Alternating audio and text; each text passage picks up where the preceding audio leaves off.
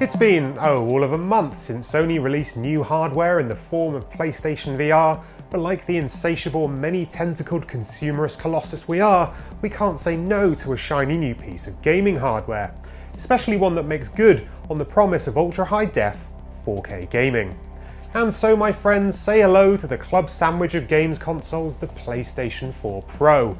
It's bigger, it's pricier, and it's more powerful. But more than that, it's the start of a bold experiment that begins with the Pro and continues with Microsoft's Project Scorpio next year. Are console gamers willing to upgrade every couple of years, or is this a step too far towards the fragmented fuss of PC gaming? Let's find out, shall we? At £350 or $400, the PS Pro is a good $100 more expensive than its now amateur sibling, but you do get quite a bit for your money. For starters, the PS4 Pro is physically the biggest PS4 so far. Those with particularly packed AV cabinets may want to measure up. It's nicely designed if you can see past the sandwich look, with the same rounded edges as the PS4 Slim. The physical power buttons have been widened to make them easier to tell apart, while round back there's a kettle-style power plug for the internal power supply. A HDMI 2.0 port, PlayStation camera port, optical out, an additional USB port, and Ethernet round out the ports. And yes, you can still replace the hard drive, although the Pro is fitted with a larger 1TB model as standard.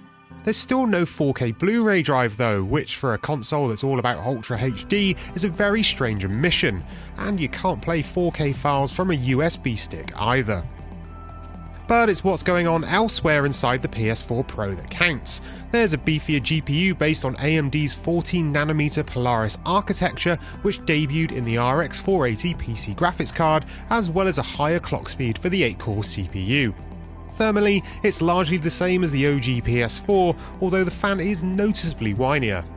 There's an extra gig of standard DDR3 RAM 2 for OS use, which means devs have access to the full, fast 8GB of unified GDDR5 memory for the first time.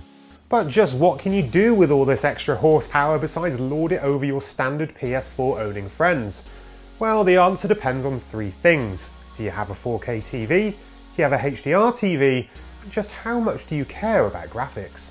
With just 4.2 teraflops of processing power, that's less than the 6.5 of Nvidia's GTX 1070 and the 6 of Microsoft's Project Scorpio, the PS4 Pro is something of a halfway house between a full 4K-ready gaming PC and the original PS4. Outside of a few older re-releases like Skyrim or some newer ones like Mantis Burn Racing, native 4K resolution, which pushes 4 times as many pixels as full HD 1080p, isn't feasible. Instead, most games that offer 4K use a unique upscaling technique called checkerboarding. This is the process of turning a 2x2 pixel block into a 4x4 pixel block with some slick post-processing techniques like temporal anti-aliasing. It needs a larger frame buffer to start with, but the results are far more hardware efficient than native 4K and can be just as impressive.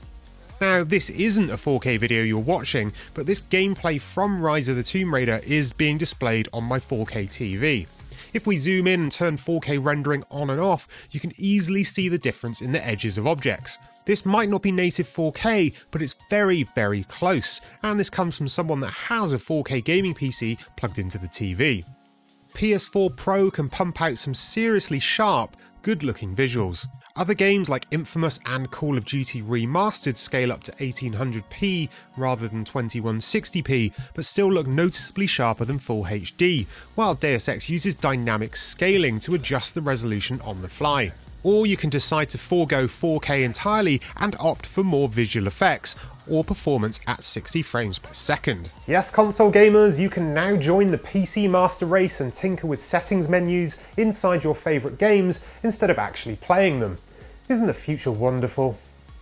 Unfortunately, figuring out which games support PS4 Pro, let alone what features they have, is something of a mystery.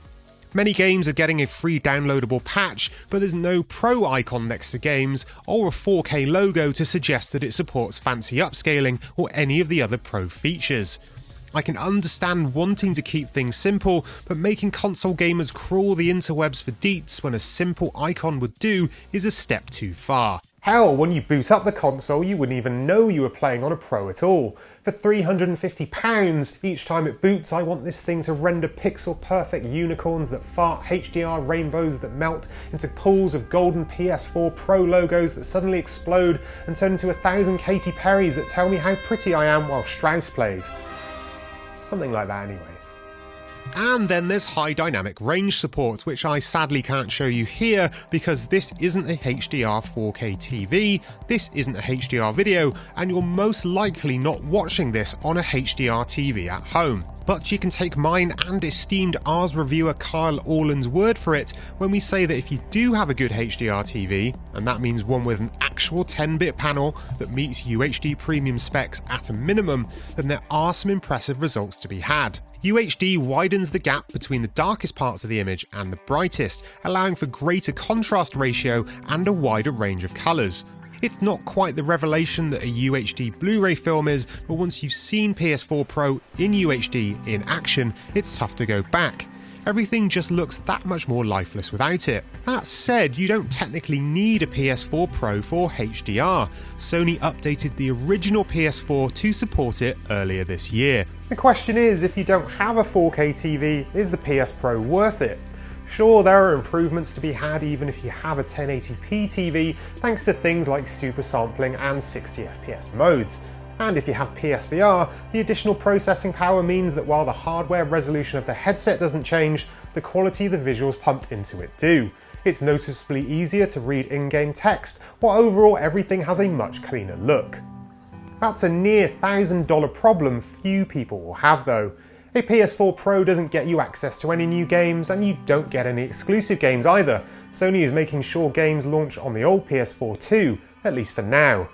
For people that already own a PS4, there's simply little reason to upgrade. If, however, you're new to the PS4, go for the Pro. It's a future-proof system that provides the best console visuals around, and at a much lower cost than a similarly capable gaming PC. Whether or not that's enough of a market to kickstart the great console upgrade experiment, especially considering over 40 million people already own a PS4, remains to be seen. The PS4 Pro's not a bad start though. Your move, Microsoft.